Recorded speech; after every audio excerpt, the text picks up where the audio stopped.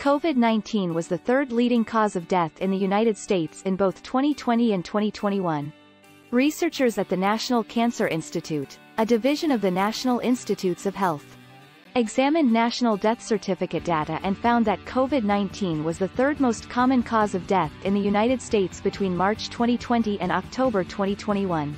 The findings is published in JAMA Internal Medicine on July 5.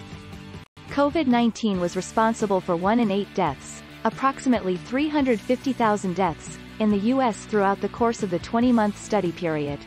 The leading cause of mortality, heart disease, was followed by cancer, which was responsible for a combined 1.29 million deaths. The fifth and fourth most common causes of death were accidents and stroke. COVID-19 was one of the top 5 causes of death in every age group ranging 15 years and older during this time. When the authors analyzed deaths in 2020, March to December, and in 2021, January to October, they discovered that COVID-19 was the fourth and fifth major cause of death among adults ages 45 to 54 and 35 to 44 in 2020. However, COVID-19 rose to the top 2 causes of mortality in these age groups in 2021. Due to focused vaccination campaigns in this age group, COVID-19, which was the second greatest cause of mortality among people 85 and older in 2020, fell to third place in 2021.